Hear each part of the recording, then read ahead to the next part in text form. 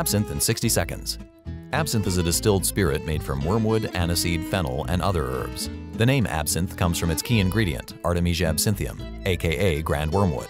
In 1800s Europe, absinthe became a favorite of artists, writers, and bohemians. Mistakenly believed to be hallucinogenic, the spirit was banned in many European countries and the US in the early 1900s. Fortunately, these bans were lifted decades later. Though absinthe is very high in alcohol content, it is not really any more mind-altering than ordinary spirits. Absinthe is made when a high-proof neutral spirit is infused with a blend of botanicals, then redistilled. Some are bottled and sold like this, though traditionally the alcohol is infused a second time to intensify the flavor and create the signature green color. The flavor of absinthe is primarily that of aniseed and fennel, enhanced with the floral and herbal notes of the wormwood.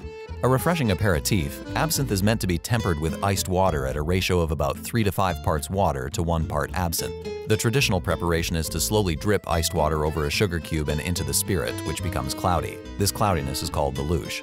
Absinthe is also sometimes used in small proportions in cocktails. Here are 5 absinthes you may have seen on the bar.